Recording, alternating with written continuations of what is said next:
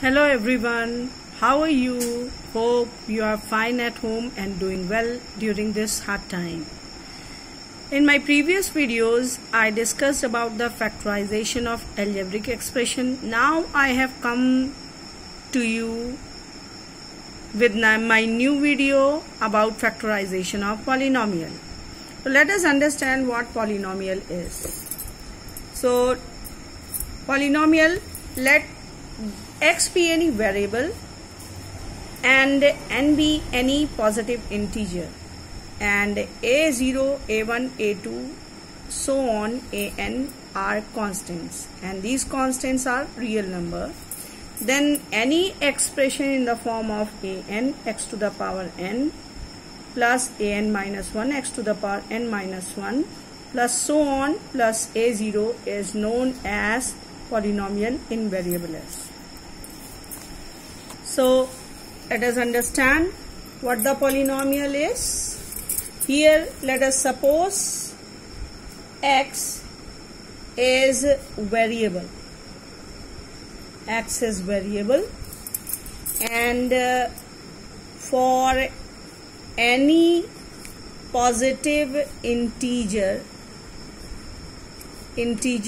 n, any positive integer n, that is 1, 2, 3, 4, so on, are any positive integers, and a1, a2, a0, a1, a2, so on, an are constants, and these constants are real numbers.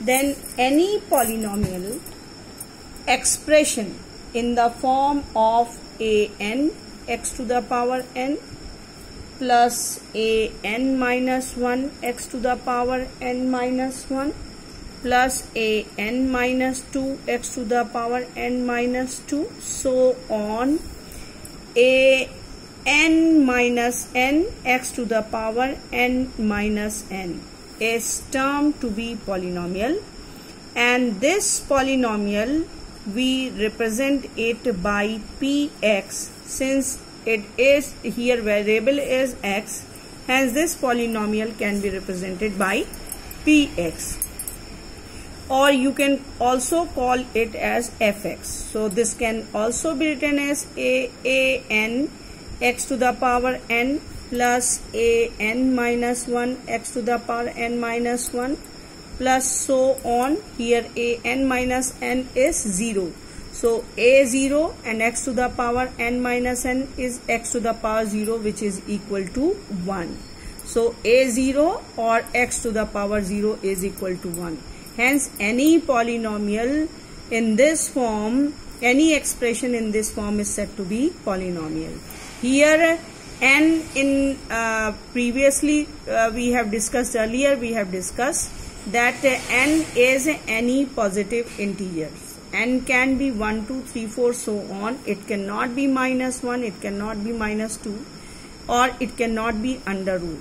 So this is known as polynomial, and polynomial representation can be px. Since the variable used here is fx, x, then it is represented by fx, or it can be any expression in y. Let us suppose take another expression like 2y square plus 3y plus 4. This is an expression which is where y is involved as a variable. Hence this polynomial is polynomial in y. So you can represent this polynomial by py. Here variable used is y, therefore this polynomial is polynomial in y. So py is equal to 2y square plus 3y plus 4. Now if we come to the difference between the polynomial and equation, you find that polynomial is an expression, whereas equation has both the sides. Here we are representing as py. It has not been LHS or it has not got RHS, where in expressions like x plus 2y equal to 0, here you have LHS as well as RHS both. So this kind of expression is known as equation. So there is the basic difference between polynomial and equation. So this is an expression in constant and variable, and this is the expression in constant and variable which has both sides, LHS and RHS. Hence it is known as equation, and this expression is known as polynomial. When you write polynomial, then the polynomial is always written in decreasing power of x or increasing power of x. Generally we write the polynomial in decreasing power of x. So here x to the power n you can see, and x to the power n minus 1, x to the power n minus 2, the powers are going on decreasing. Hence this is the way to write any polynomial in a standard form. Before dividing and before finding out the remainder or dividing any polynomial by any polynomial, you first write the dividend or divisor in the form of decreasing power of x, then you will do the further division. Now here you can see that in this expression the highest power is n. Hence this is known as, n is known as index of the polynomial, or n is known as degree of the polynomial. So this polynomial is of nth degree. Now if we come to py is equal to 2y square plus 3y plus 4, here the highest power of y is 2. Hence the degree of this polynomial is equal to 2. Now on the basis of degree of polynomial, we have various types of polynomial, and let us have the first polynomial, which is constant polynomial. First type of polynomial, which is known as constant polynomial. So now types of polynomial. So first type is your constant polynomial. Now this constant polynomial, let us suppose fx is equal to 2, or so you can see here only constant term is involved. That's why this kind of polynomial is constant polynomial.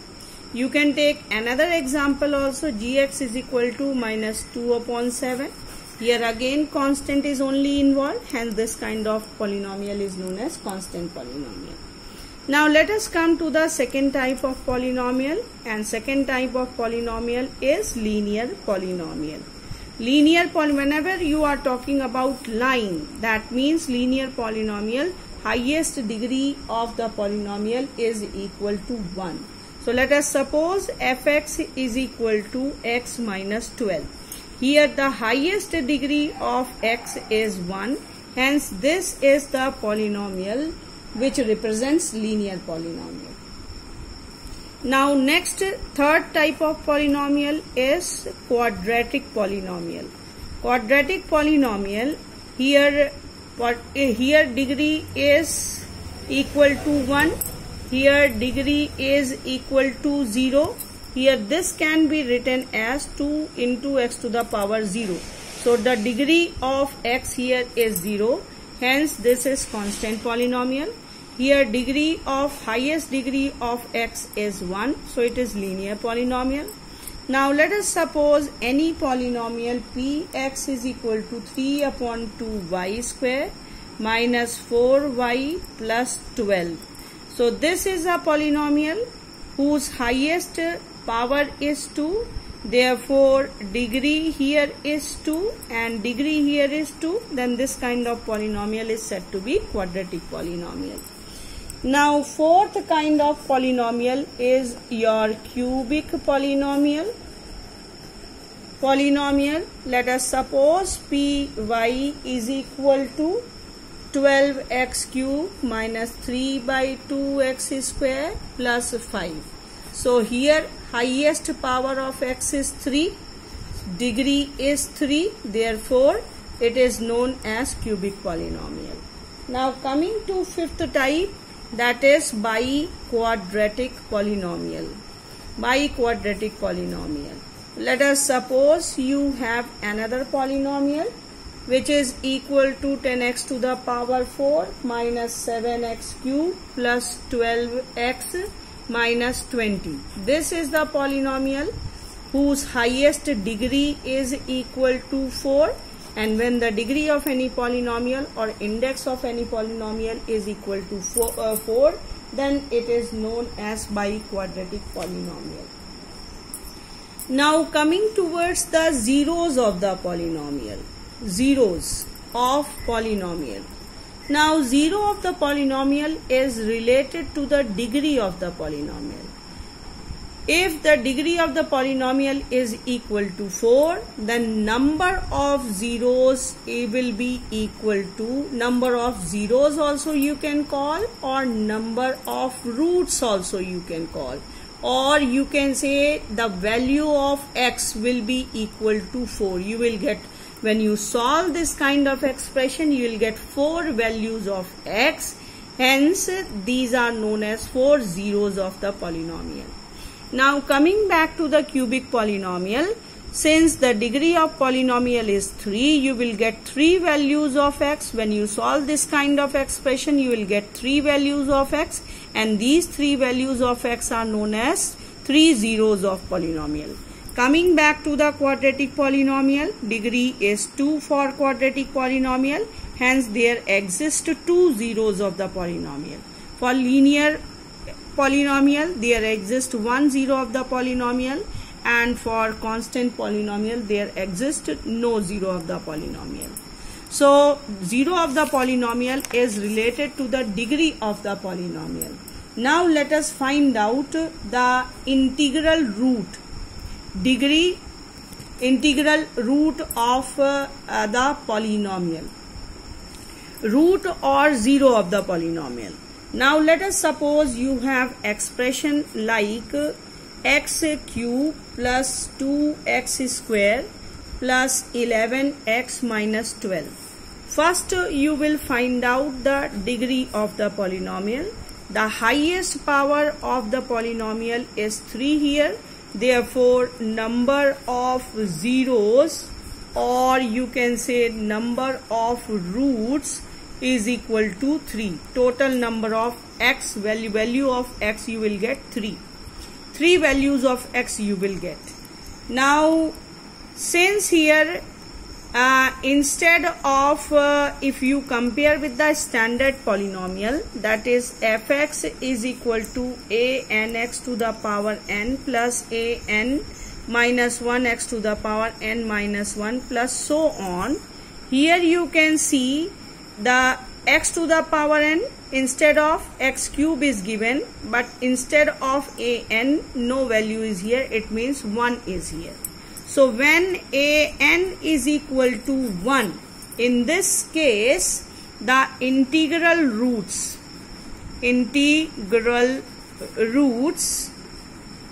are factors. Integral roots are factors of the constant, that is minus 12. When you have polynomial whose highest degree coefficient is equal to 1, then the integral roots will be the factor of the pure constant, that is minus 12 here.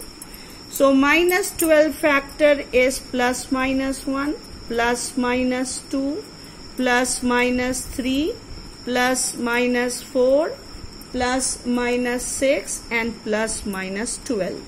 That means out of these values there exist 3 values for which the polynomial becomes 0. When the polynomial becomes 0, then those values of x are termed to be the 0 of the polynomial. For example, let us suppose at x is equal to 3. Let us suppose x is equal to 3. Then you will replace x by 3 in this polynomial. So you will replace x by 3 in this polynomial. So instead of x you will replace by 3. So x cube is 3 cube, 3 cube and plus 2x square is 2 into 3 square, 2 into 3 square, then plus 11 into x minus 12. So plus 11 into 3 minus 12. Now you solve this. So 3 cube is 27 and plus 3 square is 9 2s are 18. Here it is minus sign. So minus 11x. So you will get minus here. So 9 2s are 18. Then minus 33 minus 12. Now for solving this kind of expression, I have discussed in my previous videos that you add the positive terms together and you add the negative terms together, and whatever results come, you subtract the value from each other and you will get the result. So here you will get 45 and here you will get 45, which is equal to 0. So since f3 is equal to 0, therefore x is equal to 3 is 0 of polynomial. X is equal to 3 is 0 of polynomial.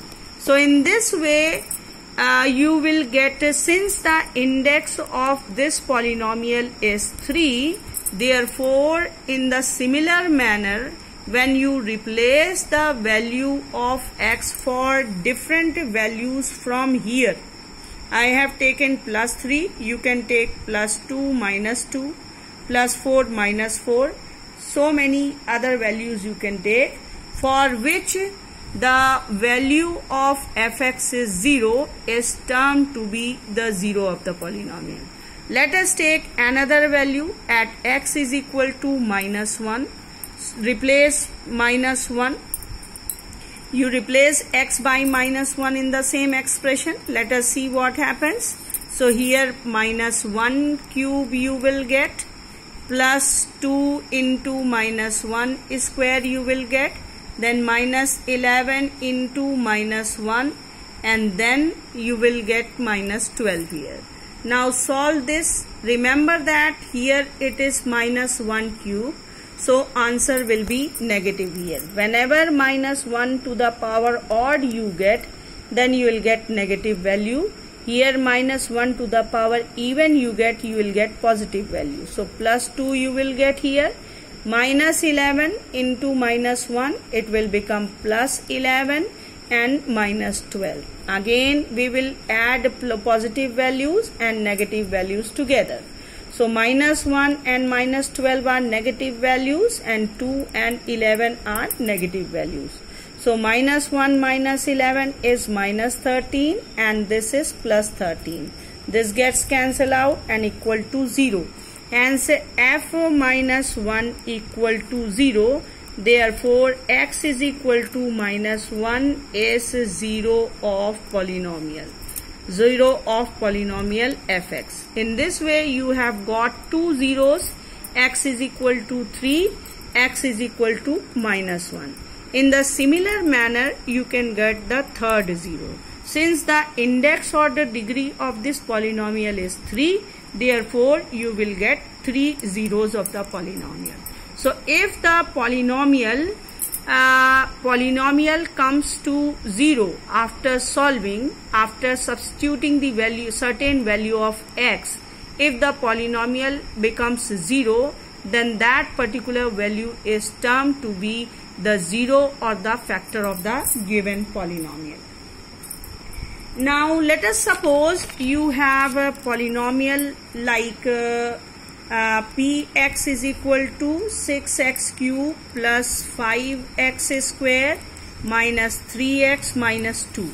Now here a n is not equal to 1. In the previous case it was equal to 1. That is the highest. First you find out the degree of the polynomial 3. Here highest degree coefficient is not equal to 1. In this case you find out the rational root.